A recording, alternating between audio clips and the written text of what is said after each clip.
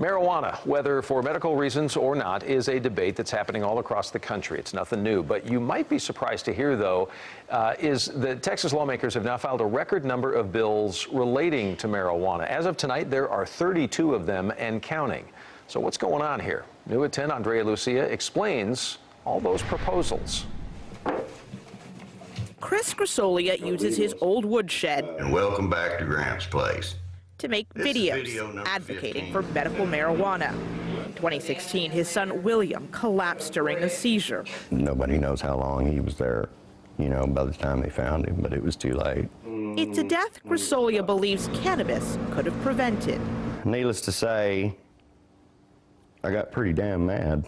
He's now lobbying the legislature for a change that advocacy groups believe could happen this year. 2019 already has set a record with 32 related bills introduced, with several more coming down the pike. 7 bills filed so far seek to expand the Compassionate Use Act, which legalized medical marijuana in Texas for epilepsy patients. Republican State Representative Stephanie Click told me she's working on a bill to expand access to patients with multiple sclerosis, spasticity, terminal illnesses, and long-term degenerative conditions.